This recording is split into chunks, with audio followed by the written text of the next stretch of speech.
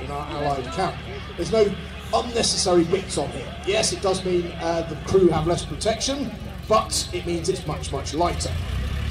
Technically, I shouldn't call them a crew. The Royal Navy has gun crews, the Royal Artillery has gun detachments, or dets for short, and here we're demonstrating its versatility with just a two-man det to bring the gun into action.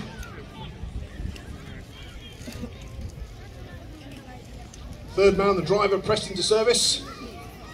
It's a breech-loading weapon, so you open the breech at the back, you then insert the cartridge, close the breech, and it's operated with a lanyard. That's a long piece of string attached to the firing mechanism. The number one puts his hand up to indicate he is ready, and I think we should accord our gun detachment here the same courtesy of a countdown as we did with the catapult. So, this time we won't shout loose, we will shout fire, but from 5, all together now, 5, 4, 3, 2, 1, fire!